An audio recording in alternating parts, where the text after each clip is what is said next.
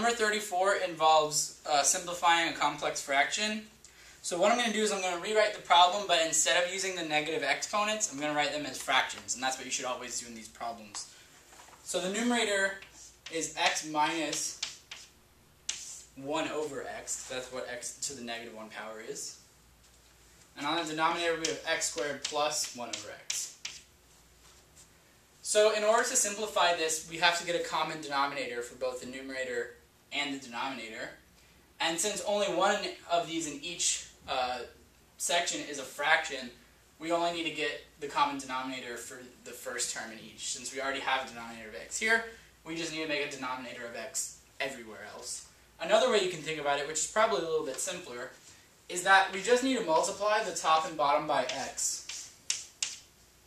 As long as you multiply the top and the bottom of a fraction by the same thing, you're not changing it. And if we multiply through by x, we'll get rid of these denominators, so that's exactly what we want. So when we multiply the top through by x, we get x squared minus 1. And when we multiply the bottom through by x, we get x cubed plus 1. Okay, so this has simplified things quite a bit for us. But we're not done yet because both of these are factorable.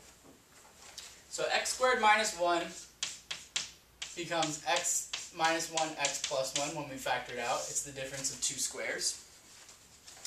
And our other term, which is x cubed plus 1, we can use the sum of two cubes formula.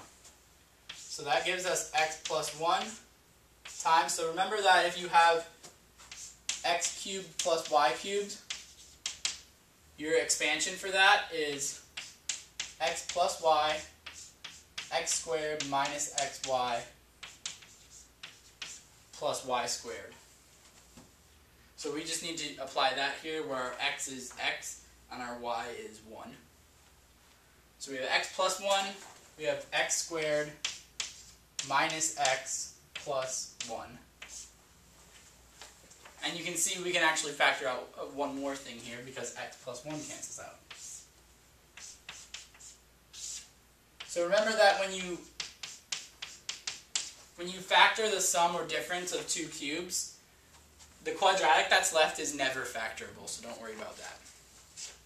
So this is as far as we can go, and that's fully simplified, so that gives us then answer choice C.